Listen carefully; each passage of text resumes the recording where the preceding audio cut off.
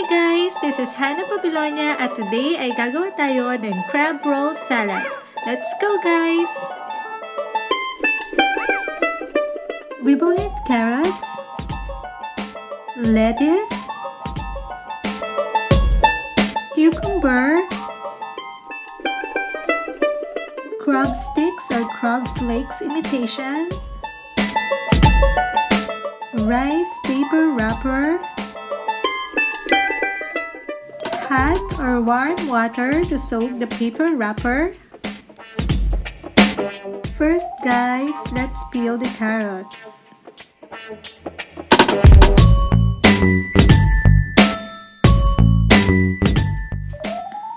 Then cut it into strips.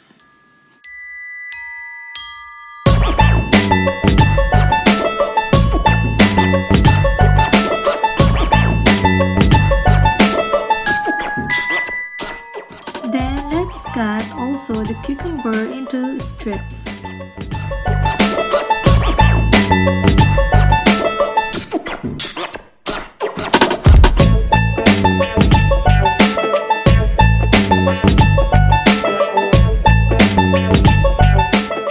And then the crab stick.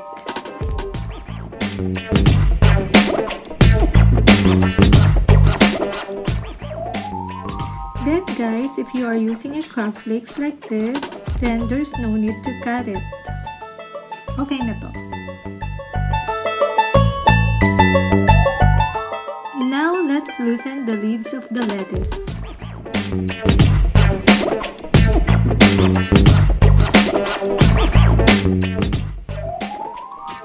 And cut it into 1 inch wide and 3 to 4 inches long.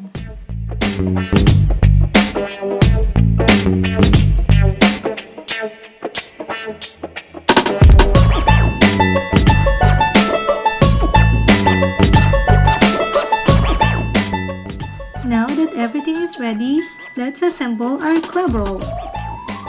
First, let's soak the wrapper into the hot or warm water.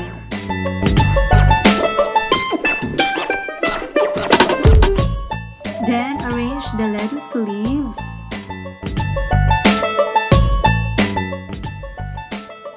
At make sure guys sa pantay-pantay ang lettuce nyo para hindi kayo mahirapan mag-fold mamaya. Then add the cucumber, the carrots, and the crab sticks.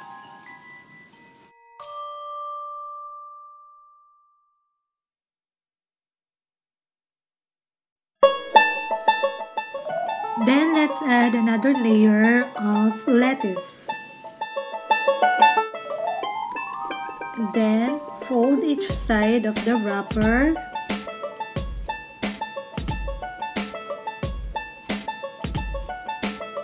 Then roll it gently towards the end. Para lang tong Vietnamese spring roll na ginawa natin sa nakaraang video.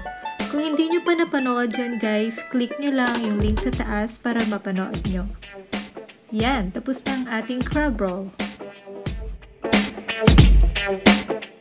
Now, let's make another one again guys. Soak the wrapper. Add the lettuce, carrots,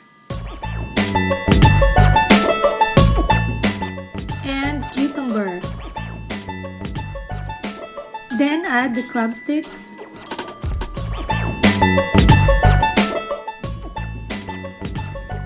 and the last layer of lettuce. Then fold gently and roll the wrapper.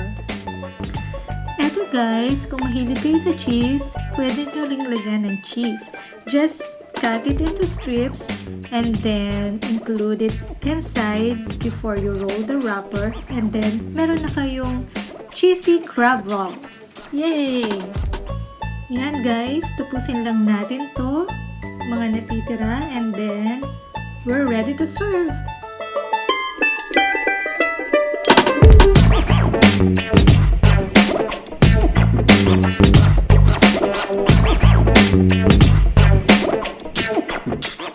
Yan, tapos na guys. Eto guys ang itsura niya kapag hinati na natin sa gitna. Hindi lang siya masarap kundi very nutritious pa dahil sa fresh vegetables na ingredient niya. At eto na ang ating finished product.